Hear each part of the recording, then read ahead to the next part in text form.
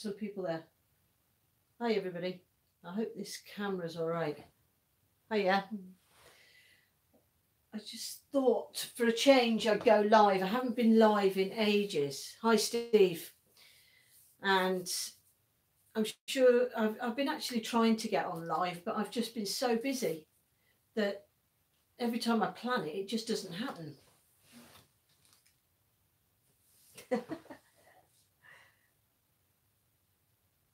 Oh well, can't watch. What a shame, Claire. Hi Stuart.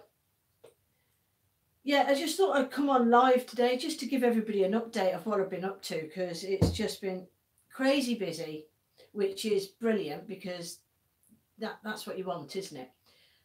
Lighting or anything is not very good in here. I've just come in from the shed, thrown everything. Actually, I've tried to move the beer space because the place is a disaster in here.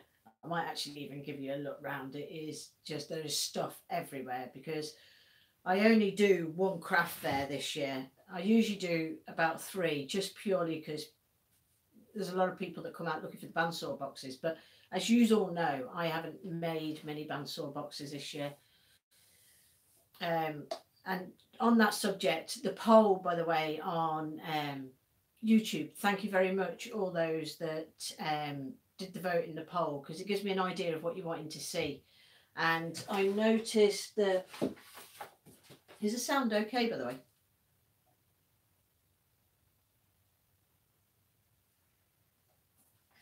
Hi, Brian. Yeah, in the poll, 40% of people wanted a bandsaw box. And that's great, thanks, Stuart.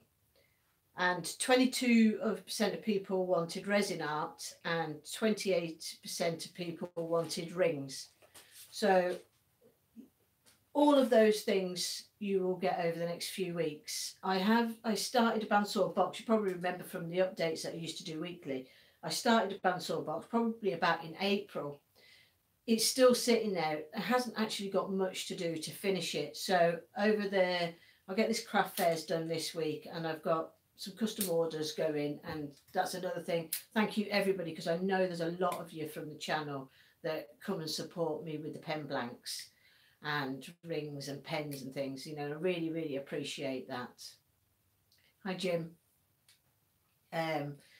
Because, you know, that's enabled me actually to cut my hours down so that I can get more time to spend doing what I love, really, because I get up in the morning to do all of this. And, you know, your job, you go to earn money for your social life. That's what I see it as.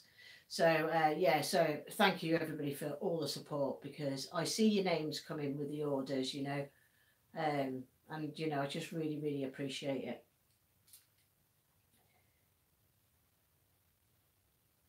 Thank you, Rachel. Yeah, art projects.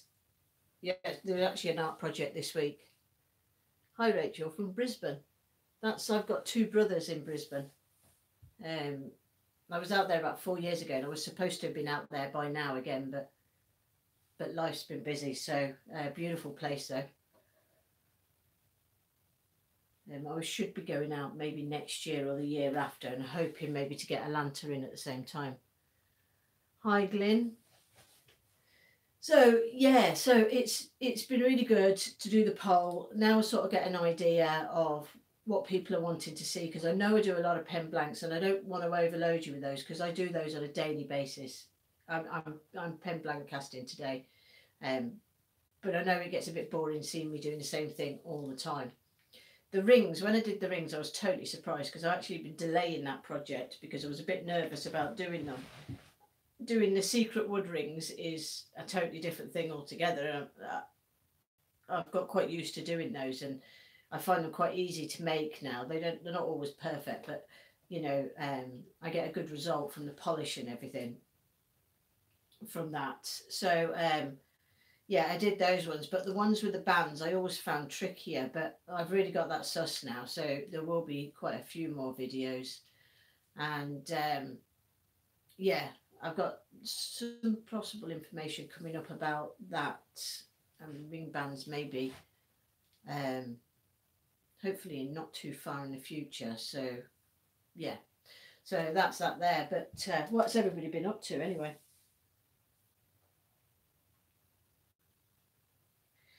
most of you are probably busy working here. So the other thing I wanted to say is, you've probably seen the pine cone video on Facebook. Mental orders rush. I know, great though, Brian, isn't it? It's what keeps you going. Yeah, Steve, I get the work thing too. I'm off for one day today and I'm back again tomorrow. Yeah, the pine cone video on Facebook, I decided to let one of these companies put it out. Emailing while listening. Okay, that's fine. Get me orders done, Stuart, for Christmas. And yeah, so I get probably 10 to 15 emails or messages a day, mostly from America or Australia or France, or, you know, I get quite a few from the UK, but it's mostly all overseas, wanting the pine cone boxes. Well, of course, I didn't ever make it for that. I only ever made it for the one project, and I have made a couple of them since. Some people have come to me and I've made them, but it's never as much fun making these boxes again. That's how I find it. All right, perfect, Stuart. I'll get on and get that sorted. Yeah, so it takes excitement out of it. I don't know if any of you understand that. The pen blanks is different because every time I open a pen blank, I'm surprised at what it looks like. But when you're just making the same project over and over again, it gets boring, and then your heart's not in it, and then it's never as good as I want it to be because I know my heart's not in it. So I can't repeat those orders like that. I have decided though that there will be one going up for Christmas. There was a lady from the UK asked me to make one. I made that for her. That will be the last custom order one of that, for all the reasons I've just said. But I will be making this one and it will go up. It will be quite late, so if anybody wants it, it'll probably be possibly a UK buyer unless you're wanting it after Christmas. But yeah, so everybody that's come across from probably those videos, you know, thank you, and I'm glad you love the video. But I just can't make hundreds of the same project because it would just become very boring.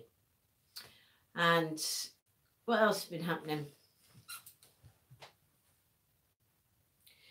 Rachel, I use, when I first started, I used a vacuum chamber.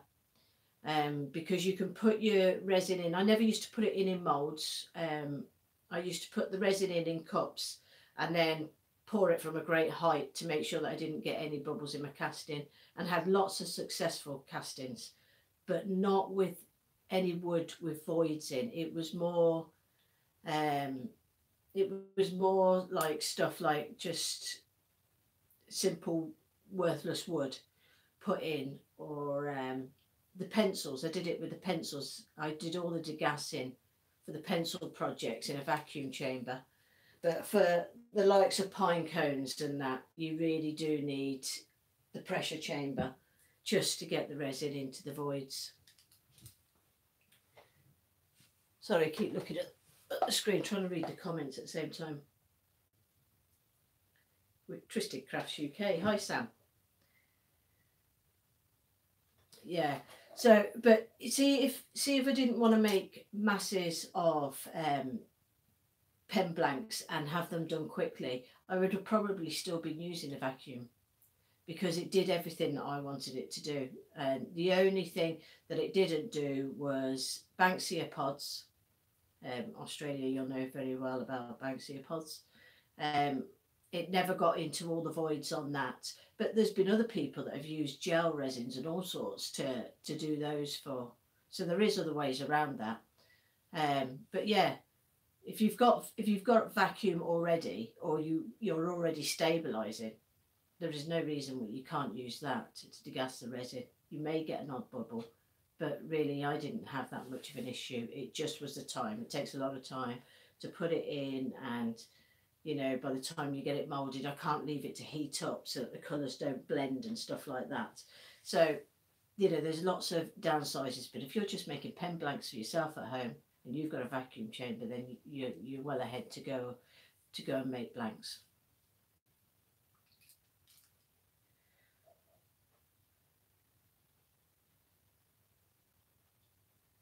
Yeah, the ring blanks. Well, some of the ring blanks I make and I don't degas because on the secret wood stuff, it almost looks like snow or raindrops, and for some blanks that just looks perfect. Yeah, yeah.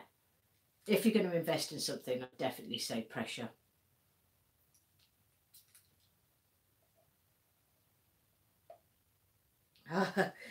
Paul Barnes, good to see you on here. I'm sure your pinecone video is still going crazy.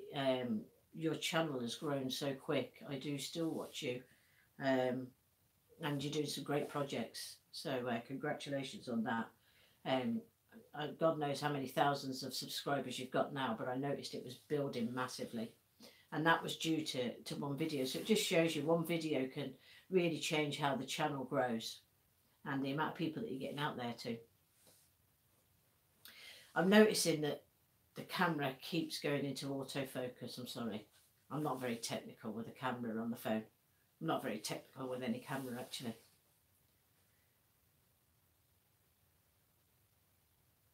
$2 million of last week.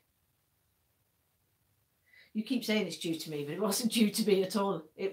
You had the right project at the right time. And the Pinecone project that I have on Facebook, I still get a massive amount of views. I don't get anywhere near to that extreme, but that was off the back of your video. So it definitely wasn't me. The Pinecone video for me just went wild because it went off the back of yours. Yeah, people do love Pinecone projects, and I don't know whether you all do, you know, when you're casting. I keep every plastic pot. So I'd had trifle the other night because I've got a terrible sweet tooth. And I've actually kept the trifle container because I thought about doing a pinecone project with that. I don't like doing the same thing all the time, but I thought for a change I might do a bowl or something rather than a box.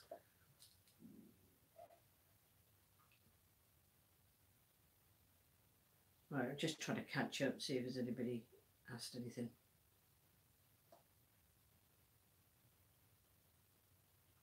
Oh, great. JW Woodcraft. You got a pot yesterday. You'll be so excited to get your first casting in there. I know Rob Summerlin as well. He's just got a new pot, so watching him. It's massive casting now. It is such a big area, but then it's so, you could do so much with it. You know, you could put it with wood. I'm sure there's a lot more stuff. I don't get a lot of time for experimenting as much as I did do. Not that I'm complaining, I'm certainly not. But yeah, I think there's a lot more stuff. I get lots of ideas and I have massive of lists of projects that probably would last me a lifetime right now because my brain is just, it's always on overdrive. In the middle of the night, if I wake up, something will come to my head and I have to go and write it down. No, you didn't miss it again, Paul. I just was randomly just coming on because I just missed doing the lives, but didn't sort of really have any structure to the live stuff. So that's why I stopped it, really. I'm thinking possibly in the new year, because the break that I've had from doing the lives has given me chance to, because I'm still doing this website. Now it's just about done, but from January, all the pen blanks and everything will be listed on there. I'm going to be moving everything from Etsy over to the website. I'll have to keep the Etsy account there with stuff in it because a lot of customers they don't watch my videos and they don't even know I'm on social media. I don't think they just come in to buy because they found me on Etsy. But yeah, once I've got my books to do and I've got my website to finish, and then I'll probably be live a little bit more anyway than I am currently.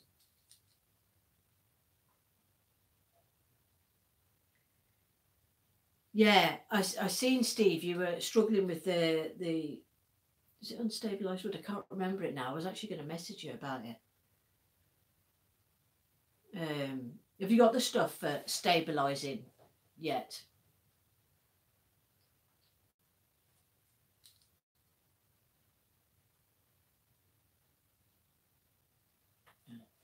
Quite a delay on this. Yeah, some woods definitely do need. I now do all the oak. I stabilise all the oak now that I use in the pen blanks. Well, I tell you what, Steve, drop me a message, because I could maybe do a couple of bits for you and get them across to you.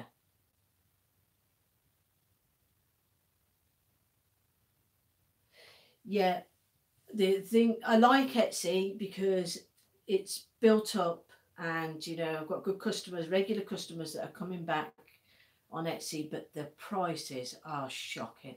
They really are absolutely shocking. Yeah, no bother, Steve. That's really what I get. I mean, it's almost like greed with them because they just take such a massive chunk of your order money. And the thing is, I don't want to increase that because I don't think I should need to increase it, and that's why I've done the website, because if I can move everything to the website, then the pricing and everything works out correctly. So, but then you get a lot more people into Etsy. A lot of people use it now, so I don't know, 12 one and half dozen of the other.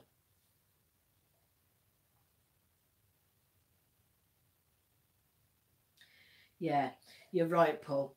It took me a long time to actually start selling anything, and I'm absolutely positive it's due to the fact that I'm on Instagram now, and I post everything on Instagram. I post pictures of everything that I do, and that's certainly building. And I think a lot of people, especially in the knife making, because the knife scales, I love making knife scales. Um, I really do enjoy that, and there's a lot of people out there. It's a big thing to now making knives, so that's really helped draw people in, and they're coming to Etsy because I'm directing them there.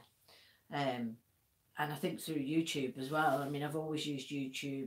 It's never been about numbers and money. It's always been about showing people what I'm about and maybe directing them to everything else. It's just free advertising, and anybody that runs a small business, you really should be on YouTube because the reach is massive. So just my opinion, but my sales have increased because of all the other stuff that I've done, I think.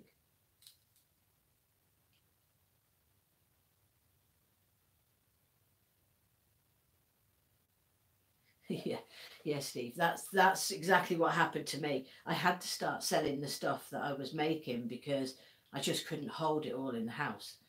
Because at the time as well, I was making bandsaw boxes, and they're like a foot square at a time. And I would have 30 or 40 of these boxes, and because that was all I was selling at the time.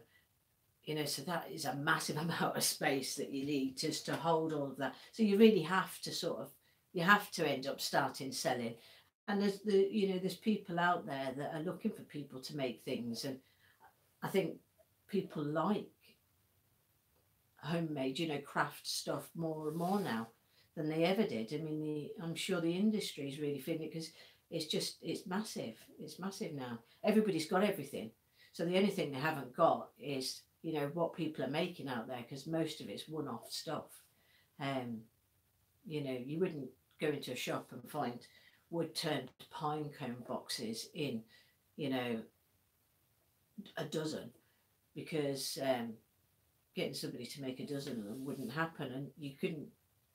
I'm sure you probably could have machines that would do that type of thing, but yeah, I'm sure there probably is something out there like that.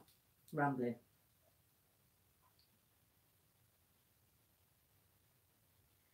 So, are you all ready for Christmas? Anybody else doing craft fairs out there? Craft fairs are a good way to get noticed as well in the local, because the other thing is, I have Highland Boxes, the Facebook page, but I basically advertise only to people from in a 100-mile radius of me.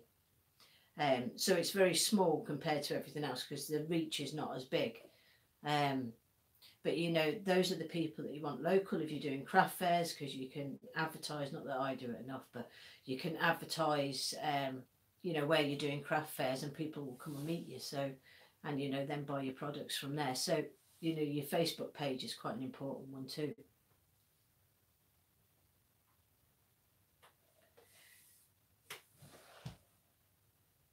Yes, decorations, Paul. Oh my gosh. You always do well through work. I'm exactly the same with pens. Um, I always I've got custom orders now waiting, and it's all colleagues in work. Um, Everybody uses one of my pens. It's brilliant. Work is a great place to, and I actually try and keep work very separate from what I do at home. But obviously, people know that I work with because, you know, you just have a general conversation. So people know, but I don't broadcast it, around the hospital what I do, um, because it's just not professional to do that. This is my home life, and it's really important that I keep that like that. But then I'll get a phone call from another ward saying, "Can you do this?" And I find it embarrassing because, yeah, I try and keep things very separate, but everybody knows. So people will just say to me, "Can you make me this? I need a ring box for that. Can you do that? Can you do this?" So work is another great place, getting your stuff out there.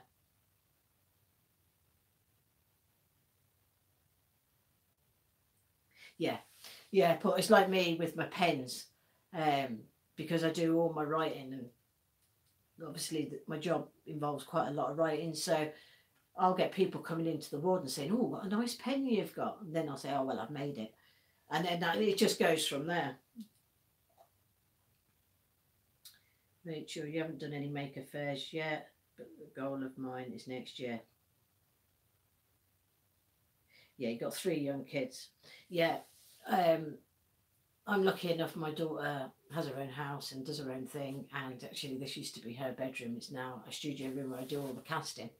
But yeah, although I've done crafts my whole life, I've done calligraphy in the past, and I used to do bits and pieces for that because I could do that around, when Sabrina went to bed. I could sit and do it late into the night, but yeah, it's not easy with kids to do any of it. And yeah, that I very much started much the same as you. I just made myself little goals each year. I still continue to make little goals, um, and that sort of gets you through to the next stage, and things start to build from there. I worked out it's been it's been 8 years since I really started to sort of gain confidence in what I was doing and felt that it was good enough for other people to have. Um, so yeah, it takes a long time, and I'm nowhere near where my goal in my head is. For me, there's a lot more things I want to try, and because it's not all about business and making money. For me, it's also about learning. I definitely want to do some metal work. Um, Definitely want a metal lathe. So it just keeps going on. It's honestly, it's an addiction. I need help. Yeah, the resin art workshops. Yeah, now I have an opportunity to do that for next year. That is actually on the plan because I tend to do a small business plan every year, and basically mine is pretty simple. Just basically says what my plans are for the next year and I hope to achieve. And yeah, that doing workshops is definitely something because I actually really enjoy being around people and get quite excited to show them how easy it is to do what we do. It almost looks more complicated sometimes when people see it, which is that's it. But people who are interested in starting, yeah, definitely want to get out there and show them how to make stuff. No, Steve, there's not enough hours in the day. There really isn't enough hours in the day. I could probably do with 48 hours in one day, and I might actually achieve what I need to in one day. the hell. Can't wish our life away. Hi, Ronald. Good to see you. I didn't think there would be so many people about this morning, and I know I'm rambling on quite a bit, and people won't come back and watch this video, but I just thought I'd come on and just chat. So no, I didn't think I'd get this many people. You're either watching from work, or you're in the toilet somewhere, or maybe it's break time, is it? Lunchtime. So I don't know if I have much else to say. I've got quite a busy day today because I was doing some resin art. I'll give you a bit of a peek. So I have to do some prep for that because it's for the craft fair. Craft fair I'm doing is on Sunday, and it's at a distillery, and it's my favourite one, and that's why I made sure that I was still doing that one.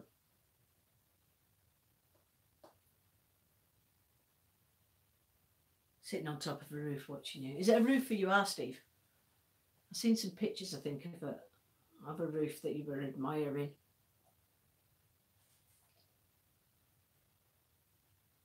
Builder. Oh, it's cold for that. 10:43 p.m. here in Brisbane. Yeah. If I contact my brother, I tend to try and work the sort of 12 hours, but it's actually more than that now, isn't it? So it's 13, 14 hours. 7:30. Gosh, I know. So I've sort of caught everybody before work, after work, and in the middle of it. Anyway, I'm going to leave it at that. I probably will be live again before Christmas. Yeah, it's cold. I don't like the cold. Like I said, I was out in the shed earlier, but I had the heater on my feet. But anyway, yeah, I'm going to head off now. I'll probably do a live before Christmas, just see what everybody's up to. Expect some rings, resin art, and the bandsaw box. They will all be out before Christmas for absolute definite. So yeah, take care, everybody. Thank you very much for clicking in and listening to me ramble. I really appreciate it. Yeah, the lives are great for answering questions if people are in, but I need to figure out a better way of maybe doing some that I can sort of let people know that they're going to happen in advance so that they can come in, because I'm always happy to answer questions, because that's what it's all about. It's all about sharing the information. There's nothing hidden. Happy Thanksgiving. Yes, and happy Thanksgiving to you all. I'm always jealous of the celebrations that you have at Thanksgiving. I think it's one of the nicest celebrations of the year.